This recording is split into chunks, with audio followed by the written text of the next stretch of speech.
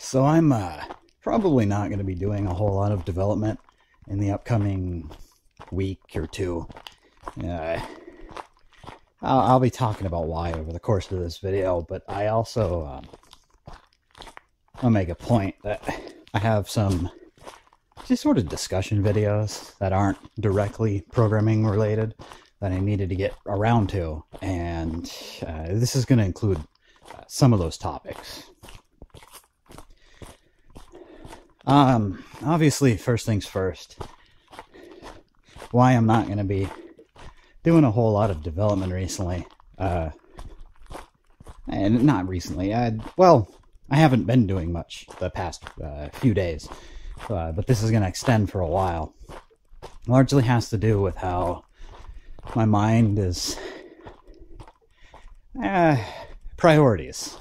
You know, this is, the work I'm doing is largely either open source development or the stuff you guys don't see is development for a business that I'm working on, and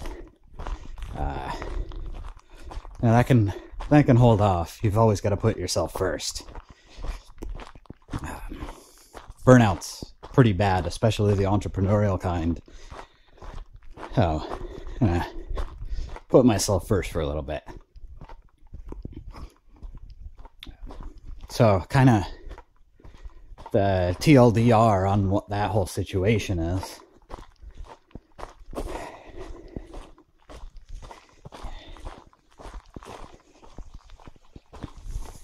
Yeah, inevitably you care about some people more than others.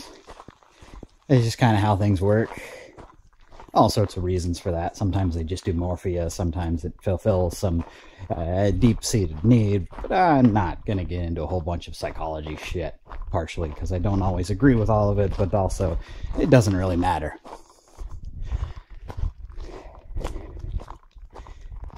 Yeah. There's all sorts of reasons for behind that too. All different ways in which you can care about somebody. Sometimes they're just a friend. Sometimes they're a romantic or sexual interest. Sometimes it's other things entirely, like some kind of business prospect. Yeah, partnership rather, I guess. I might get rained on a bit.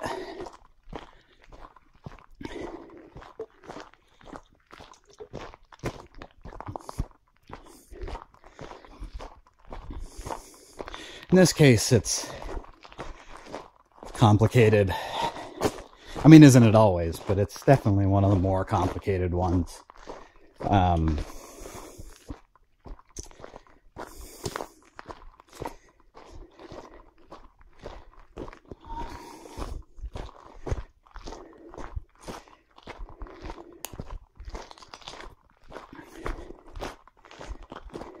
One thing you may notice going throughout your lives is people tend to pair up based on what each other needs. Not always, of course. You get some more like companionship rather than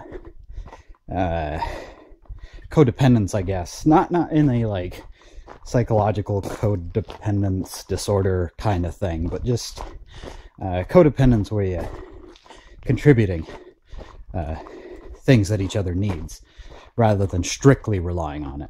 I can't think of a better name for it right now. But anyways, you may have noticed rather overly serious, sometimes grumpy people like myself have a tendency to sort of attract, not necessarily in a romantic way, just sort of attract people who are bubbly, goofy, less serious. The jokers who want to see everybody happy and smile, but aren't necessarily good at handling situations.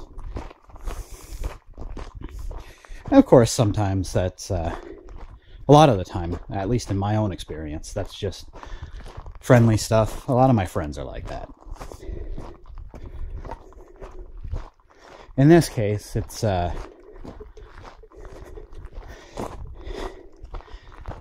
girl I seem to have maybe be getting feelings for.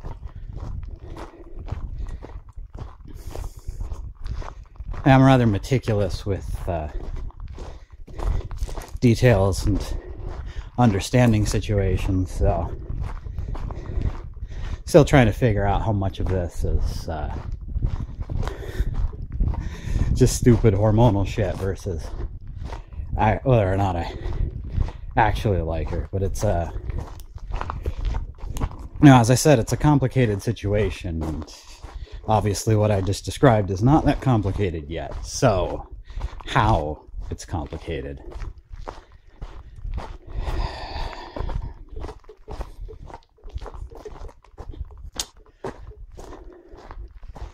I work with her. That's the first part. And I generally have a pretty strong policy of don't fuck where you work. Because if it goes south, it causes problems.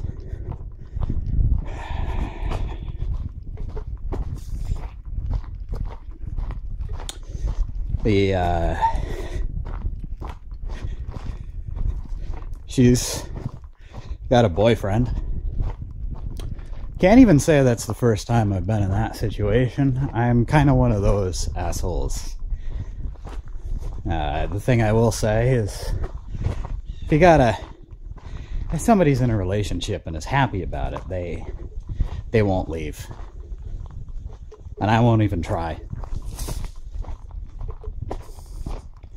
This girl, she's not in a good relationship, and she fucking knows it. As much as we can rationally say, oh, if you're not happy, just leave. If you feel like you're being mistreated, just leave. It's one of those things that's easier said than done, and I've been in that situation myself where you stick around too long, and even if you know you should, it's just hard bringing yourself to that point. Especially when there's a kid in the picture. So, yeah, you're starting to see how this is a complicated situation. I'm the grimiest motherfucker to walk this earth.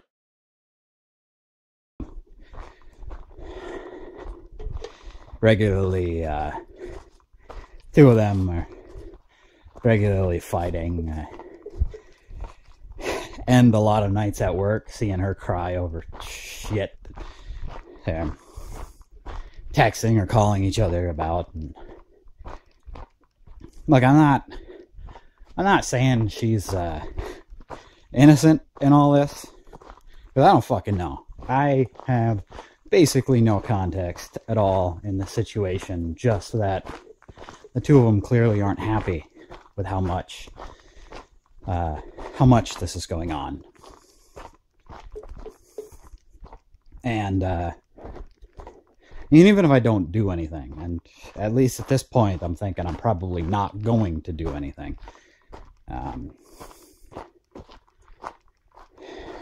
that's a messy situation I'd get myself in if I did.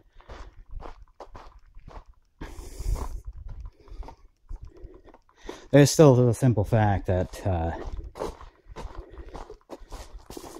I do like this girl. She does benefit me in ways still, even if I'm not with her. You know, you can still be friends with somebody, you know? That fucking bugs me when certain guys, the nice guys, get like that, and you can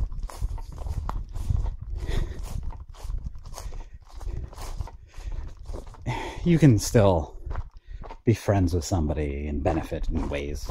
You don't have to get with every single girl who's your type.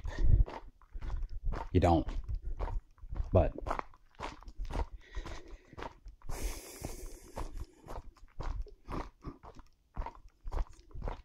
I still don't like seeing her like that, you know? And I prioritize community, the people I'm around, far more than I prioritize work, especially side jobs. And that's basically what this YouTube channel is. That's what the programming I do is. It's side stuff. So obviously I'm going to be seeing exactly what's going on in this situation and what I can do to help, whether I should even get involved at all, that kind of stuff.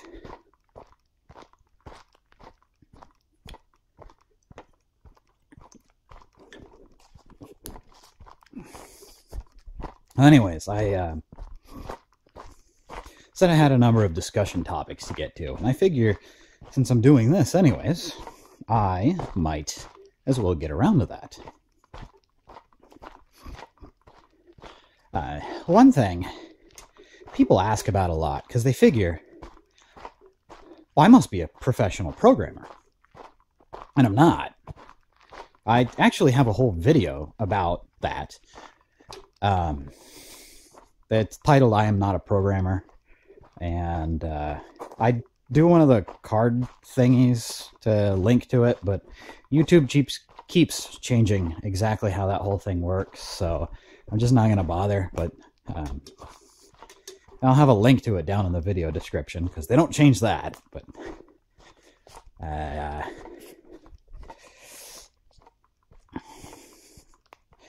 never really elaborated on what I actually am professionally. Work history largely started out with me as a cook, actually. And I don't mean fast food shit. I mean Italian restaurant where I was the only person who spoke English. Friends of the family that... Well, I guess not even friends of the family, because they're like married into the family. My aunt married an Italian who came over with her. Sort of a complicated situation there, but you know, these things happen. Hell, our current president is one of those. So, well, his wife is one of those, but yeah. He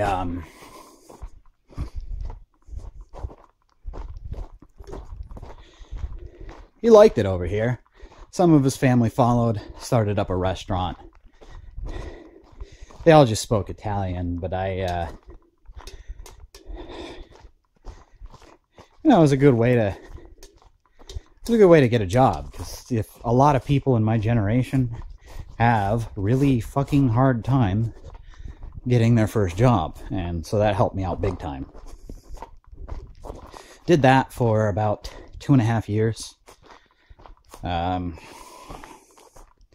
This is the kind of place that basically did everything from scratch. So it was a very good learning experience. I then went on to work in a pizzeria. So not really what I would consider Italian food. Definitely more Italian-American, because you're doing pizza and a few side things. But I was actually the head cook there. It's just a pizzeria, so it's not super special, but we are still talking about coming up with the exact way to do the pizza dough, the exact recipe for the sauce, all that stuff, because I learned from these guys the importance of actually making the stuff from scratch rather than just using the store-bought shit, because like canned marinara is not that great, and the store-bought dough is usually frozen ahead of the time, which really just makes the resulting pizza taste sort of dry, and it doesn't quite rise right when you freeze the dough and then let it thaw. Yeah, So I did that for about a year and a half. Probably says a lot about how good I got at that when 6 months after I had left to go to college, that is, they sold the business. Because, closed the business, rather. They'd sell it a year later, but they closed the business because they couldn't find somebody to keep it operating like I was. So I'm pretty proud of that. Proud of how good I got, not proud of the fact that this business closed because I left. That I do feel bad for them. But if I had known what I do now, I probably would have stayed there. College was a huge fucking waste of time. But anyways, I originally went off to study psychology.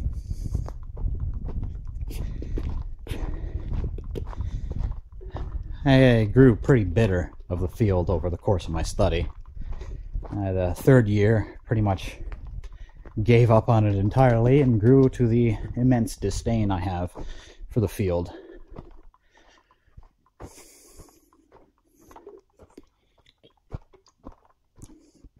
I took some time to think about what I wanted to do. And I took a year off. I would then work as a salesman doing phone sales. So the phones themselves and the contracts. Cell phones, to be specific, not house phone plans.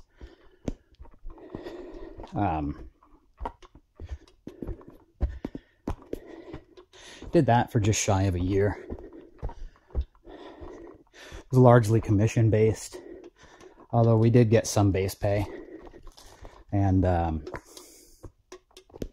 was a nice balance, I think, because it still compensated you for the non-sales part, like providing actual good customer service and shit like that, and helping them troubleshoot issues with their phones and stuff like that.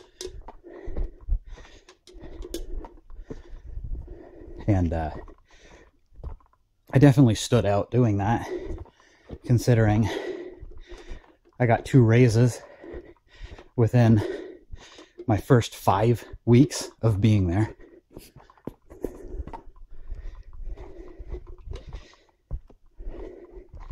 Well, then later, after this, move on to get my CNA, because I wasn't really quite sure what exactly I wanted to do with my life at this point. And I come from a medical background. My dad's a physician. My mom's an RN. Quite a few other members of the family are medical workers in one way or another. So I figured the nurse's aid cert, it's pretty cheap. State might even pay for it for me. Let's get it. And just sort of get my foot in the water, see if I like this stuff.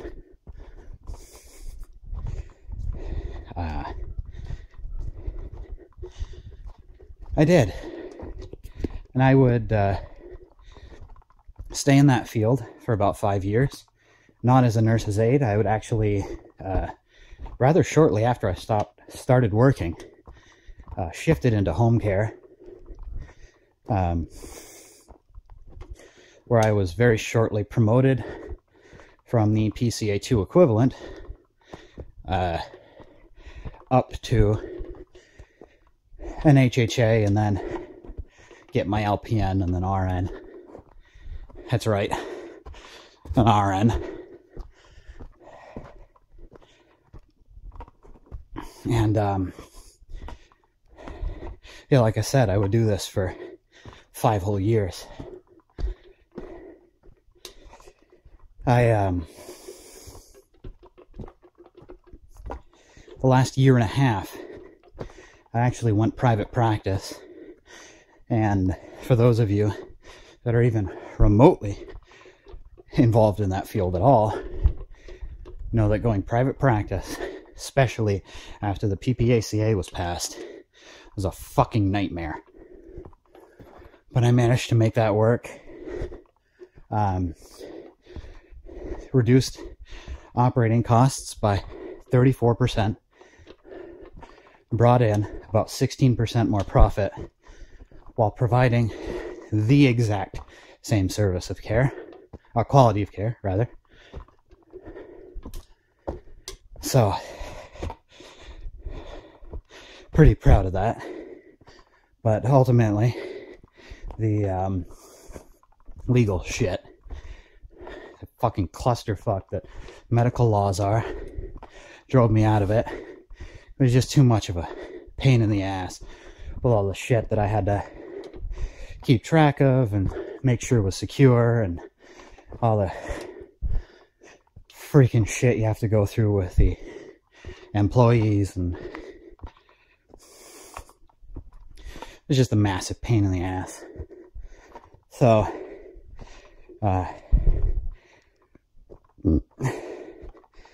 about 8 months into me being private practice, friends started really pushing me starting clothing business. Because you see,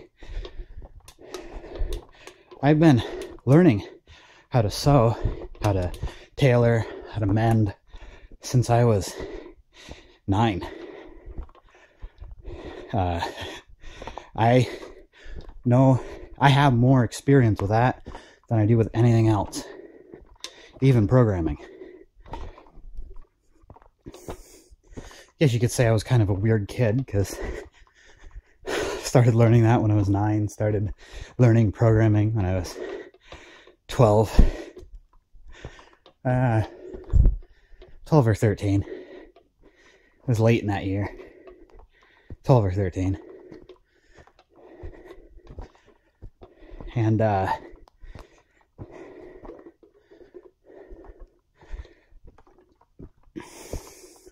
I've been building that up, getting all that shit done, making sure the products are really good, timing all the different stages of production extensively so that I can know exactly how long everything takes, where improvements can be made, how much improvements actually matter, stuff like that.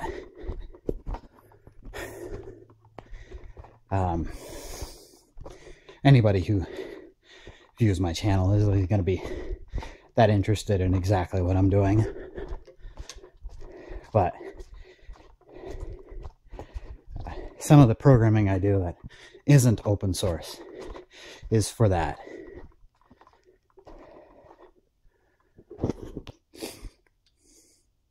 So, seeing as this isn't my first business venture, I started to realize some things about how to fund businesses well, and how to not get yourself in as many risky situations, shit like that.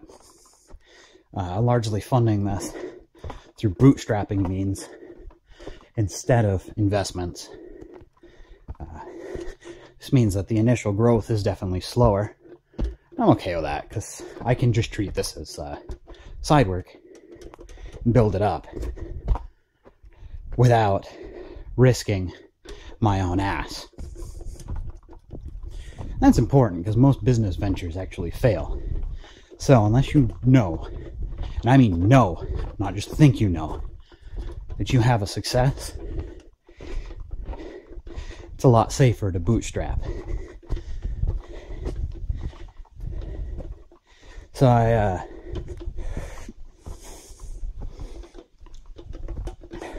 working as a cook again. Been doing that for about 8 months now. And no, about 9 months now, actually. And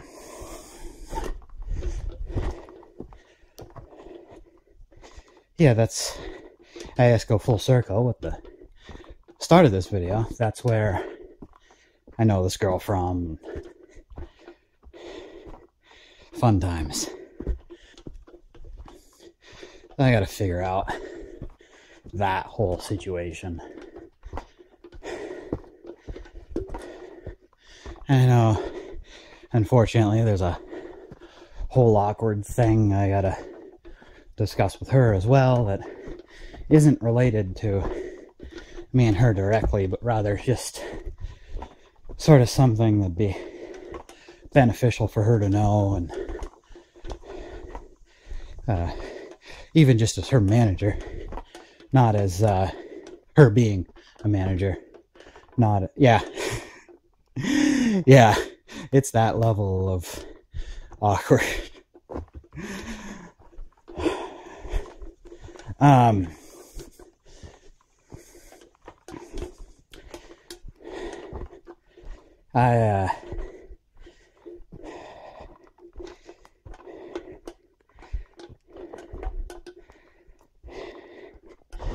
I had to stop for a bit, so I'll sit down and continue this. So I guess third topic for this video, I am autistic. That's what I gotta talk with the manager about. And of course, that's just a sort of good thing to know. So sort of, yeah, it's tricky, I guess, really. A lot of people that really look down on that kind of shit, misunderstandings and whatnot. One of my big beefs with a field of psychology, actually, is the APA is one of the big ones contributing to the misinformation about about what autism is. Is heavens fucking forbid you actually ask the people with it.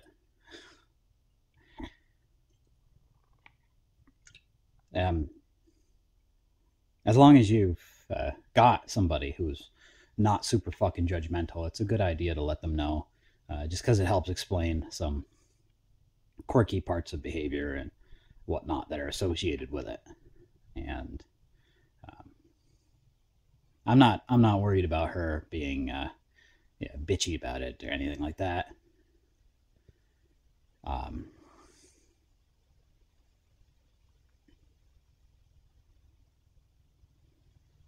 I'm gonna try to remember to edit a little clip into, well, not a clip, a screenshot of something into here, but I think it summarized things pretty well about how the views on autism, like back during the whole vaccines cause autism bullshit, how a large number of people were saying that they'd rather risk their child being dead than have them turn out to be autistic. And it's like, yeah, that's how bad the views are on it. As luckily in my case, I have a very rare form of it that makes it not so easy for people to tell. Very high functioning, as you can tell, having held down numerous jobs where a degree of skill was actually required, where focus is actually required, stuff like that, where you have to be able to work with other people. Lord knows medical work, you have to be able to work with other people, and something like the classic autism, that they're never going to be able to, unfortunately. But the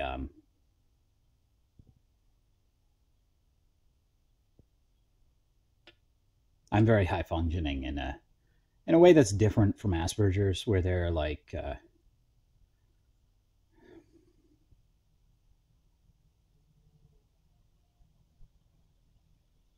just kind of only care about one thing. And I'm hesitant to say that because nobody only cares about one thing. Nobody. But, you know, they're definitely just hyper interested in that one thing. It's not like that in my instance, as you can tell by juggling a large number of things. I'm clearly interested in a lot.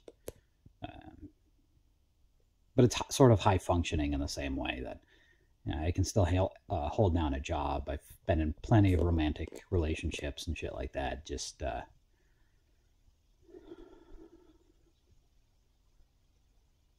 for anybody who knows what the signs are, what the major actual symptoms of the different forms of autism are, it is actually pretty obvious that I have it. Just high functioning enough that most people who aren't familiar with that kind of stuff don't actually pick up on it. But yeah, I gotta explain that to this girl.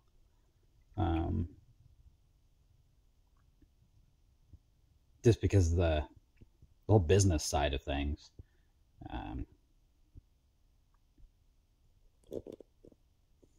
Well, I say that, but it probably affects other things as well. Like when I'm focusing on something and she's trying to talk to me, or a few times where she's been a little, I'm not sure I want to call it flirty, but definitely not like super business oriented. It was definitely more like just straight up social stuff. I want to make you smile kind of thing. Yeah. Sorry, there was another person on the trail with me walking the other way, and it's easier if I don't have to deal with the whole legal side of having other people appear and this kind of shit. Because if YouTube ever decides to sort of resolve their monetization stuff, I would have been eligible under their previous shit. And the moment you're actually involved in commercial stuff and you have other people appearing in your shit, it's you need releases and shit like that, and it's just easier if I make sure that nobody appears in this so that I don't have to worry about it in the first place. And I was saying,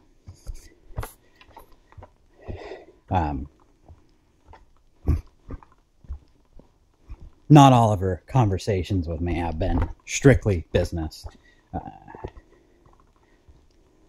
She actually tries a lot to get me to smile and shit like that.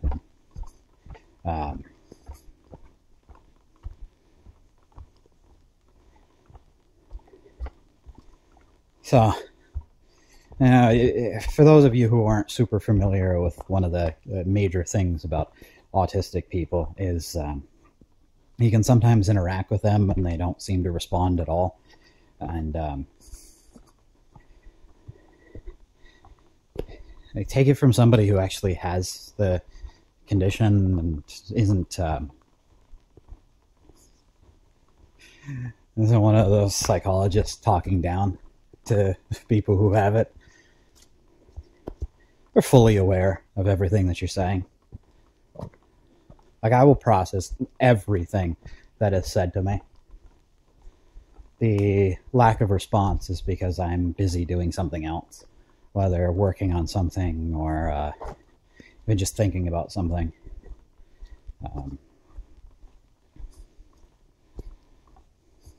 Doesn't mean I'm not listening. Doesn't mean any autistic person isn't listening. Just ask again. Say whatever it is again when you can actually get their full attention, and they will respond. Completely respond. But it's not that they're not listening or don't care. It's just sort of like a hyper focus on whatever's going on. So if you get their attention, you have their full attention, even if it doesn't always look like it. Eye contact can be kind of difficult sometimes with people that you're not close with, but if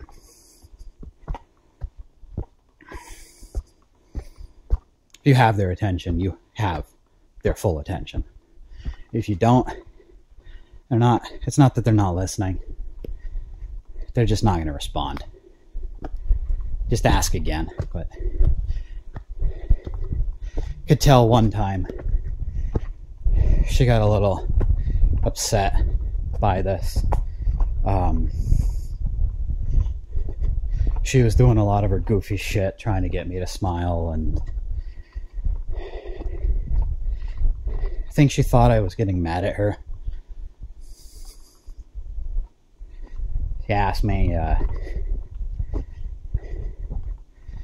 if it was bothering me that she'd back off. She just wants to see me smile. She doesn't want to upset me. And first, being at work in the middle of dinner rush, I'm going to be focusing on that, not on having a conversation with her. So, I didn't respond, and I think she took that as just me still being mad at her.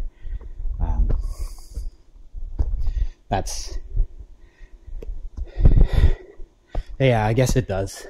I guess I do need to explain this for personal reasons as well, not just business stuff.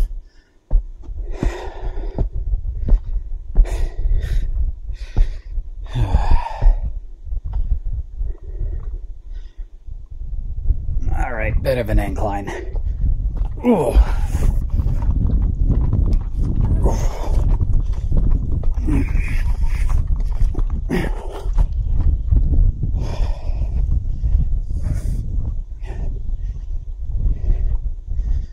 And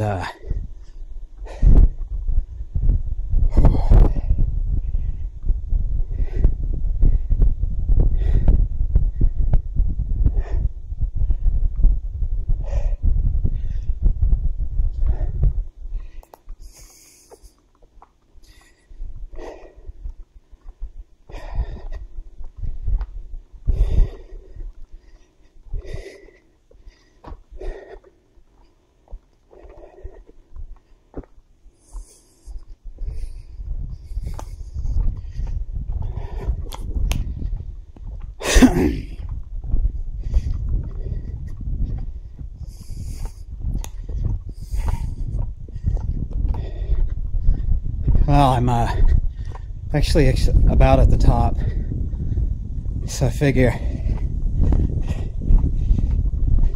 show you guys the view.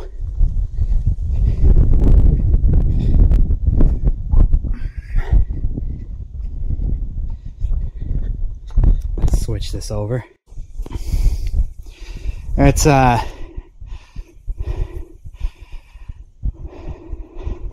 cloudy day. It's probably gonna get some scattered showers. I don't really mind that. I'm prepared for it, but it's a hell of a view. I know you guys can't see depth all that well, since there's not any good parallax going on and there's no stereoscopy, but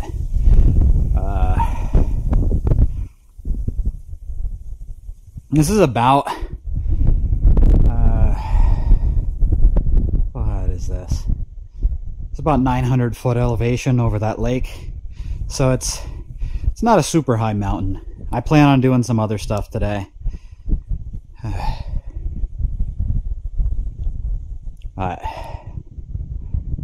As long as the weather holds up, but even if this isn't a particularly high or challenging mountain, it's got a hell of a view.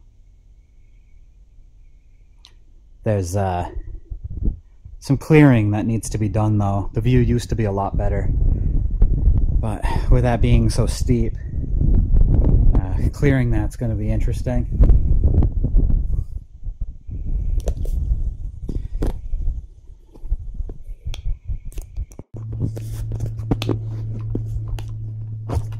So I guess having mentioned the whole thing about me being autistic, I can add a little bit to the whole reasons why I'm not a programmer.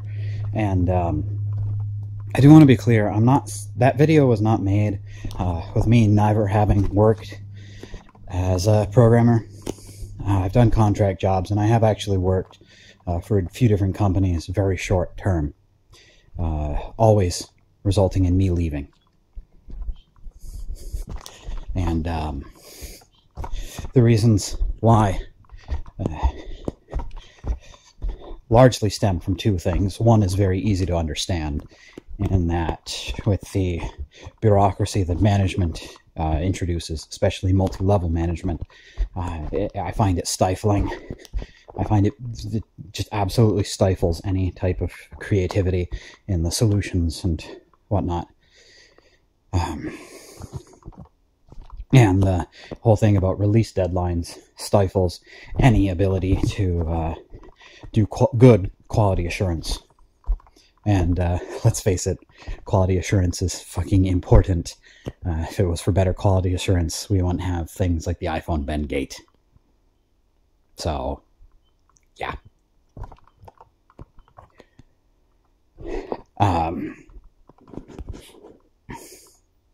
You'll notice, like with the Added Tools project or any of the libraries, there is no project deadline at all. Things get done as they get done, and I think you all can tell, even though this is side work and I have a main full-time job, I'm still keeping up a pretty rapid development pace. But it'll be done when it's done, when it passes a large test suite, when it meets certain quality standards, where it meets certain design and usability standards that I have, not some arbitrary date. That being said, I have actually released a beta of it. The Added Tools library itself, so that is the thing that really does everything, is actually packaged up and available for use up on Nougat.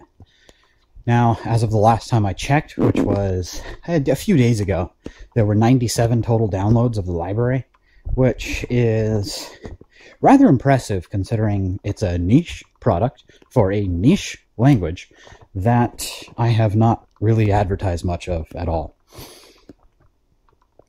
So, it's off to a good start.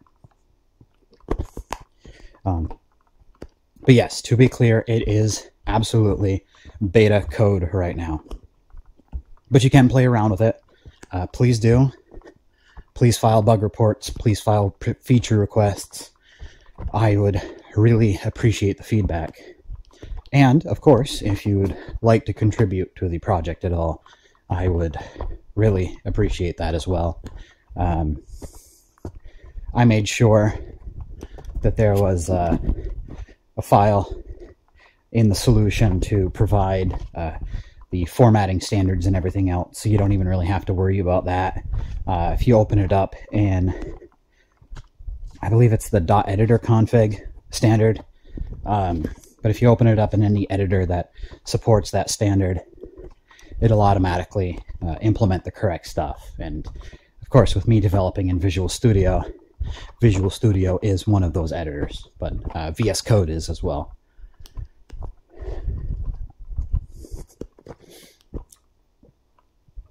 But yeah, play around with that, because it is available for use. I'd really like your feedback. And yeah, I guess just to comment a little bit on how it's structured. The Added Tools itself is really just the library. The other stuff I've written, the other stuff in that solution, are just interfaces to it, or test suites. All the interfaces really do is call the stuff in the library and format the output. That's it. This way everything is reusable. So that if you want to do a GUI-based tool or something else entirely, like a build server or whatever, it can be done without having to write new code, or without having to call these command line tools. Because it's generally better if you don't have to do that kind of approach to development. But the other big issue I have with working for these companies has to do very specifically with the me being autistic, and how it's largely a requirement to work in teams with extensive amount of collaboration. And even though it's not a written rule in many of these places, there is this, forget what the name for that type of culture is, but the business culture where you're largely expected to go out drinking and other shit with people. To be clear, I have absolutely no problem with drinking. I'm very Irish. I drink a lot anyways. It's the required socialization that I have an issue with, because with me being autistic, there's some difficulties there anyways, and forcing it especially is very unpleasant. I would even argue illegal, given the whole thing with the ADA and EEOC. But their approach is largely to say that, oh, hey, this is a required part of our business because it's for collaborating on the projects, even though it's not ever about collaborating on the projects if you ever actually go out to these things. It almost seems like these fucking asshats can't make friends because they're such pieces of shit that they have to largely force it their own coworkers and subordinates to be their friend. Just fucking pathetic. It's like, come on, when somebody who's autistic has an easier time making friends than you, clearly you're fucking doing things wrong. But you know how arrogant middle management business people get. So, yeah. I find it easier to work in very small teams or even just by myself, but very small teams where communication and friendships and things like that just happen more organically rather than forced. I don't know what it is, but for some reason, these tech businesses really just force this kind of culture hardcore. Startups especially, but I've seen issues of this nature in bigger places, like I've mentioned. And of course, certain big tech businesses, have an additional problem with them being so ridiculously politically correct. Google's a great example of this. Well, they'll look at me, someone like me, and see straight white male and think that I'm privileged and do all these things to restrict access to things because, hey, we need to provide this to those less fortunate, and absolutely no regard to that I'm legally recognized as being disabled. Whereas these other people that these businesses will cater to instead are just recognized as being disadvantaged, not disabled. But that's how they operate, and I'd just rather have no part of it. I'm very passionate about programming, and I want to focus on the actual code, the actual projects, the actual solutions, not the business culture. So I find it way easier to operate with this stuff on the side. Maybe turn some of this stuff into a business. I'm sure there's parts of what I do that I could actually market to like a B2B business model. Business to business, for those not familiar with the lingo.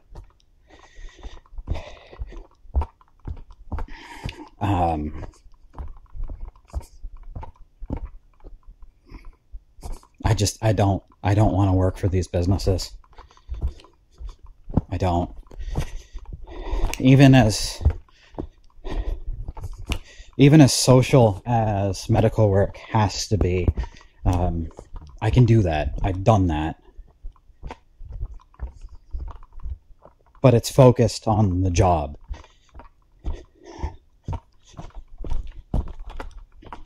I'd just rather do other types of work.